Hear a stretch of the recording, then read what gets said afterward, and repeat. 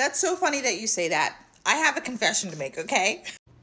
Okay, I have a sweet tooth, right?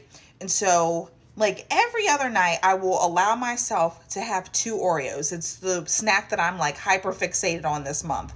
And the Oreos, 2 Oreos is, like, 20 grams of carbs and, like, 15 sugars or something like that.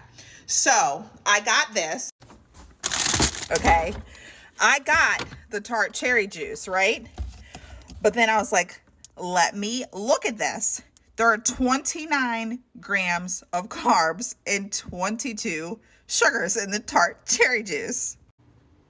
So in my mind, I'm like, wait a minute.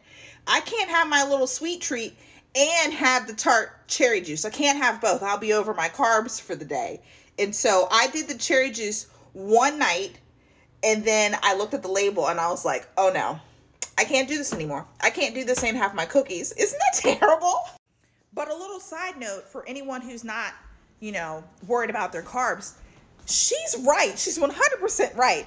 The cherry juice, I was like, it knocked me out. It knocked me out. But then also, if you go to the bathroom a lot at night, it's going to make you get up and go to the bathroom. So I think that night I also went up and went to the bathroom like 4 times. So that was a bummer because normally I don't drink before bed. So just remember that if you are someone who has that issue.